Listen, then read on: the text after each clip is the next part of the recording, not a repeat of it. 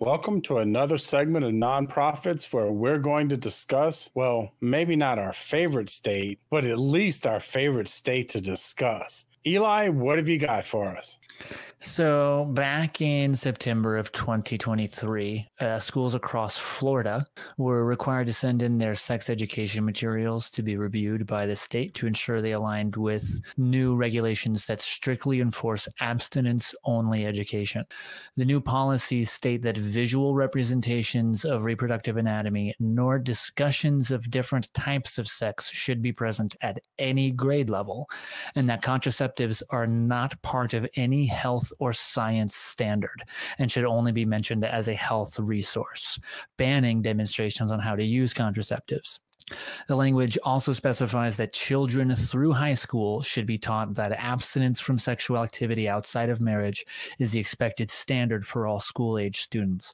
Now, I don't know if this feeling is surprise or despair, but I definitely worry for the children growing up in Florida. This story is from Popular by Rebecca Crosby on September 25th, 2024. Well, that was quite a mouthful and quite a letdown.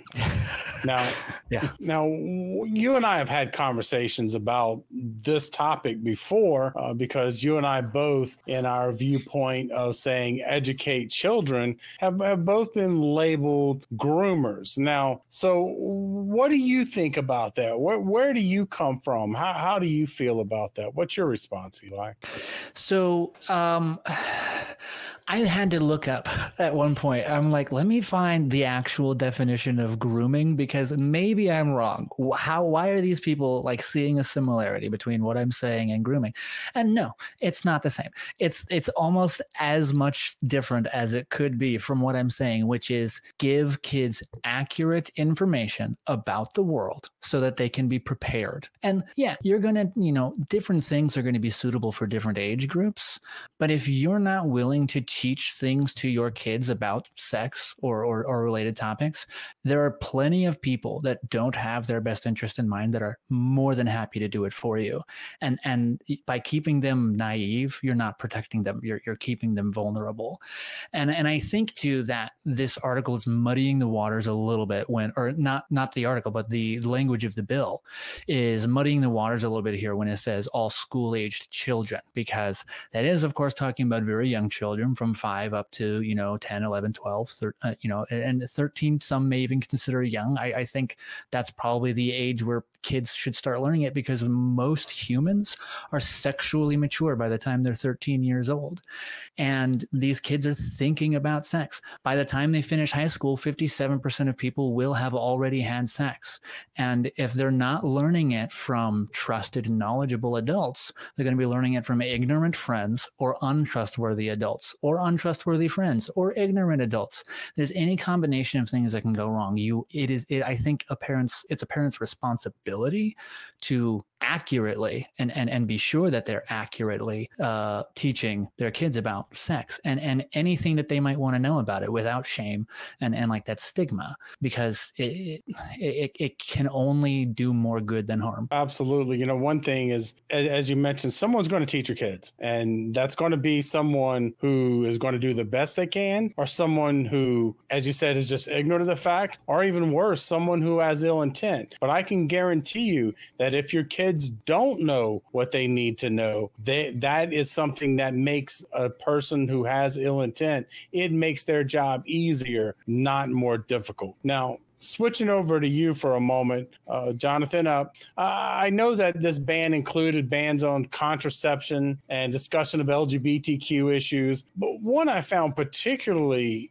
galling, and not that the other two aren't, was banning discussion about consent. I mean, don't you think that should be a required topic, not just for boys or just for girls? Because, sometimes they want to limit it to just one or the other, but that everyone needs to understand what consent is. Well, what do you think that was about? Changing sex education to exclude abuse, consent, and violence is just allowing young children to be abused abused and victimized. Maybe that is what the conservatives want, a ready stable of children who won't complain about them raping them. It sure looks like it, but I'm not going to just accuse them of that.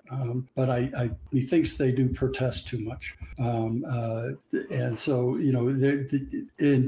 knowing for a fact that several of our representatives in Congress are under investigation for that kind of nonsense, it just makes me a little bit more weary and leery about it. But there's already an effect from this BS anyway. And in areas where there's comprehensive sex education, and where it's not taught, where comprehensive sex education is not taught, chlamydia, HIV, syphilis, gonorrhea are all on the rise. Teen pregnancy is on the rise. These are areas where abstinence only is taught. All the things they're trying to prevent are happening more because these kids do not understand what's going on. And so if you don't teach them about it, they're going to experiment themselves. And when they do that, all the things you're trying to prevent are going to go up, and they have. Areas that have comprehensive sex ed, the average sexual experience was prolonged. In other words, it was later in their teen years than otherwise. If it's abstinence only, they tend to have sex earlier. And I think it's just that if you don't pay attention, and kids aren't stupid. If you infantilize them, they're going to throw tantrums and do exactly what you told them not to, right? Guess what? That seems to be borne out by the stats. So if you want your kid to stay celibate until marriage and everything else, then you damn well better teach them an awful lot about sex education, because that seems to be the only way to get them to hold off. So, but yeah, it's really concerning that they're allowing their kids to be set up to be violently violated by any idiot who comes along, any criminal who comes along, by not teaching them about sex. That's stupid. There's no universe where that's okay.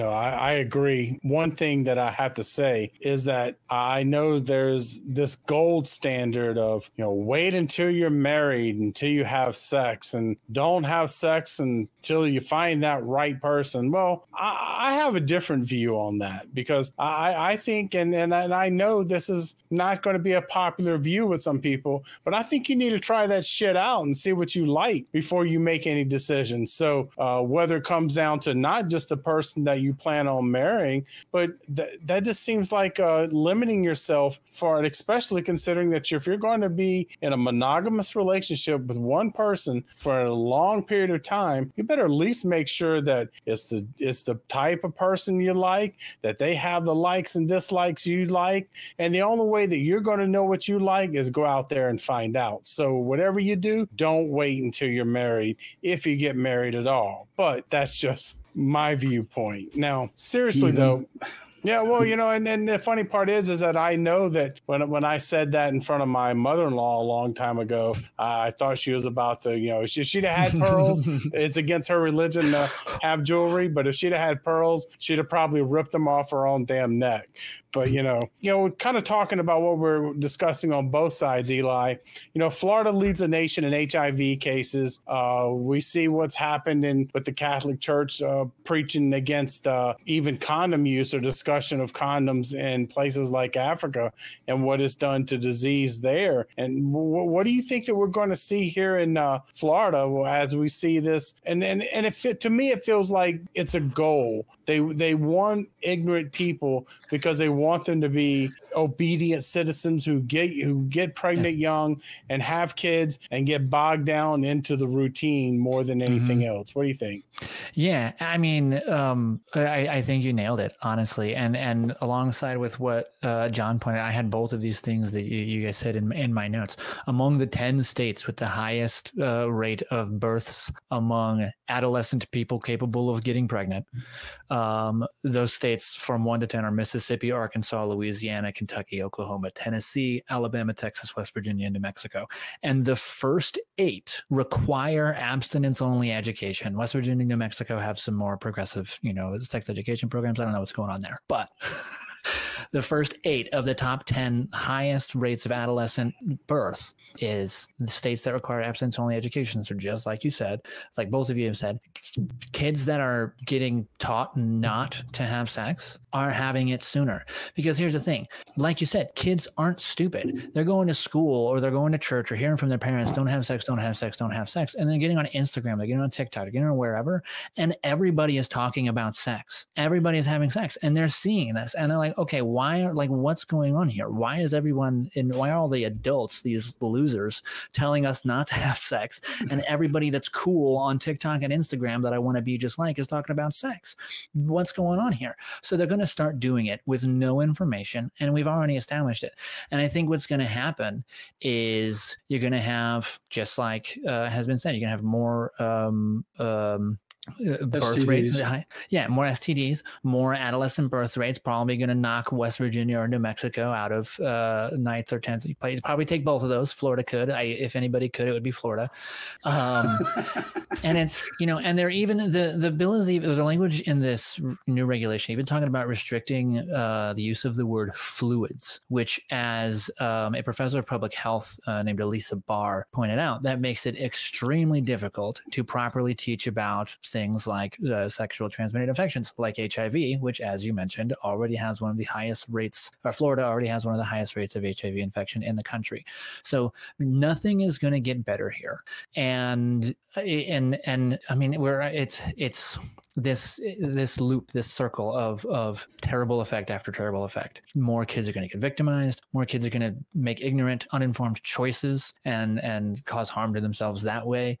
And, who knows what it's going to take to get anything to change back for the better in Florida. I agree with you. It does seem like they want an ignorant population. Yes, more population too. They want you to have as many kids as they can, so you get butts in the seats in their church and get the tithes. So, that way they keep their money too going. I agree, Jonathan. I think that they're looking for a nice heteronormative relationship, have a bunch of babies, have them young, and let's have them for God. And, so this is a hand-in-hand thing where, the Christians get themselves butts in their seat paying tithes, and the corporations get their compliant workforce, because once again, as we've talked about many times here in Florida, it's not just anti-education, sex education. The truth is that right now, I think we're experiencing just a case of anti-education when it comes down to some states, Florida in particular, for this. Eli talked about words that were taken out, they're no longer to be able to be used. And another one that it may have been mentioned, but I don't recall it, was the word domestic violence. Jonathan, what do you think that's about? We talked about, first we're taking away consent, but now we're not even going to talk about domestic violence. Who in the world could that be protecting? Domestic violence is often sexual in nature. Therefore, we can't talk about that in front of the children. Of course not. I mean, why would you want to do that? Well, maybe to prevent them from being victims of domestic violence and breaking the cycle of domestic violence. Or is it that since Christians believe that the man is supposed to be sacrosanct and superior in the household, that he has a right to beat his wife, and he has a right to spank his children? It wouldn't surprise me. I haven't heard or seen that as an actual policy measure, but it seems to be they're kind of tacitly kind of sliding that in under the table here, where it's going to be something that, we're going to normalize injuring people in the home, and that's kind of that's a big red flag, so yeah, it's bad. That's exactly how I took it, because first we say, okay, let's not talk about consent, and now let's not talk about domestic violence. And yes, you mentioned spanking children. Let's be realistic. Most of these people who we're talking about who are behind this kind of thing would cheer rah, rah, rah on beating your kids too.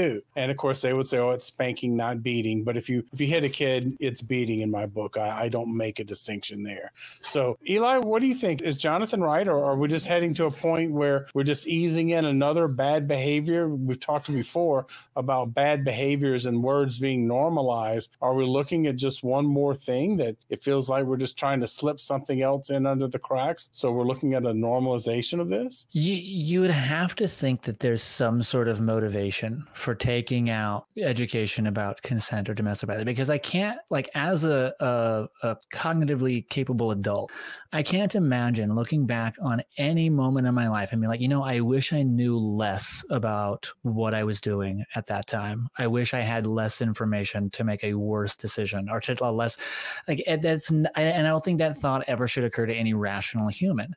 So for them to think that they're preparing anybody for success by doing exactly that blows my mind. So yeah, you have to think that there's some sort of something to be gained from them by by limiting access to this information, to this knowledge, because like we've already covered, like, you're not protecting anybody by not teaching them about, what is and isn't okay. And this isn't just about sex or like relationships or domestic violence.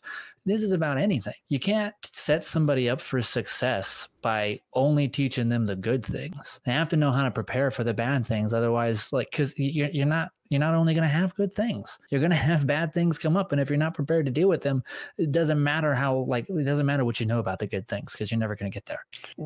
Without a doubt. And I do think that we are seeing exactly these things coming together. And it's like you talked about earlier, teaching children. And one of my reminders, and I mentioned it to you not long ago, was a conversation I had with my youngest, and it was about P. Diddy, and it was about the vials, the canisters of lube, 1,000 canisters of lubes they found. And it didn't take me very long into that discussion to realize that she didn't understand the purpose of the lube. And okay, well, it's time to have a discussion about that and explain that, because like anything else, it's either information or it's misinformation. And that information is going to be either learned from someone who's going to give real information or someone who's not. But, when it comes down to things like lube, or what was the word that they said we couldn't use, fluids, I could understand some giggling and some 14-year-olds being 14-year-olds in class about that. Okay, I get that there's a certain level of awkwardness to it. But when it comes down to issues like, consent, when it comes down to issues like domestic violence, I don't think that there's going to be awkward moments in classes with kids giggling over the fact that, we're talking about these issues. I think that they're issues that would be taken very serious. And I found it really unfortunate that some places in Florida are just saying, okay, because our teachers, rightfully so, are so concerned about teaching this to a class of children, because they're going to go home to parents and say things, and if I slip up, it could be my job, that they're saying, you know what, we're not going to teach sex ed at all. And that is so unfortunate for the children, because they need that information. If nothing else, I would like them to know what consent is. Jonathan, what do you think? You think that is this something that's going to last, or is this something that people are going to wake up to? Florida's going back to being purple here. There's a lot of pushback on the MAGA crap, and the slight majority of people don't like it. So it's going to be here in Florida. I think it's going to eventually go the way of all flesh, but you never know. They could hang on by their fingernails like they have over the last 20, 30 years, and just and I don't mean just MAGA. I mean arch conservatives have never gone away. They've been here since the beginning of the country. And they've always been working to turn us back into a monarchy. So it's just a matter of being aware they're there, and having the majority of people, and strengthening the middle class and other people who tend to decide a lot of these elections and other things. But it's just one of these things. You cannot, and you cannot not tell kids that when their grandfather is touching them inappropriately, they shouldn't say anything. Horseshit, and you can't tell kids that, oh, gee, what did that guy at school say to you? Well, he said he wanted to take me into the closet. You really want your kids to say, oh, okay. No, you want them to recognize what's going on and go run and tell somebody, right? Not telling them about it is the most dangerous thing you can do for your children. So these people obviously don't care about the kids. That's not what they care about. They care about the points. They care about their talking points. That's it. Yeah, honestly, I'm not sure what they care about, because it doesn't seem to be in anybody's self-interest. And Eli, I wanted to give you an opportunity to wrap up a couple things. I know you and I talked about before the groomer thing and being called that. And so, to those who say this should all be done at home, not in schools, well, what do you have to say to that? That's exactly what I wanted to end on, because I think I mentioned that earlier. I think parents have a responsibility to do that, but to do it accurately, to a very nuanced degree. Yeah, I think that sex should be taught at homes, but I think that gets mishandled more than it doesn't, because not every parent would have a conversation with their child that is the age that your youngest is about what lube is, and especially in the context of like P. Diddy and what's going on with him, right?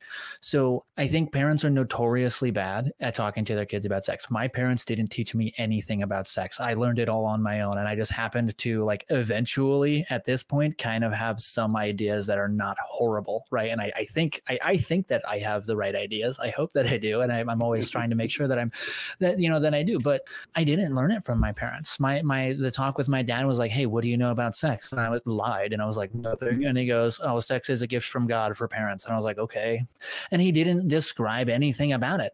So like, I had to learn these things on my own. And just like I said before, if you don't educate yourself so that you can properly educate your children, someone else is going to do it. And you don't know if that information is going to be true. You don't know if it's going to be safe. You don't know if that person is going to be safe. And the last time I invited the YouTube to call me a groomer, they didn't. They disappeared on me. They failed me. So I'm giving you another chance. I had a whole conversation about talking to kids about sex. Let's talk about it. Well, Ray, my wife, has never gotten that speech from her mom. Her mom never even gave her the sex talk, never even made an attempt. So I guess it's kind of late now. But, you mentioned the P. Diddy moment. Yeah, at first I was like, thanks, P. Diddy, appreciate this. But then when I thought about it, seriously, I did think, though, thanks, P. Diddy, because life gives you things and opportunities to be aware of what your children do and don't know and what's important for them to know. So, yeah, while there is the thanks, P. Diddy, there's also the thanks, P. Diddy. Thanks, now, P. Diddy. I know he... No, but on that note, I will say that it's been a good conversation, Jonathan. I like your perspective of it being hopeful about Florida waking up to some of these literally nightmare situations regarding children. However, as an audience, if you want to see more of the nonprofits, click down below.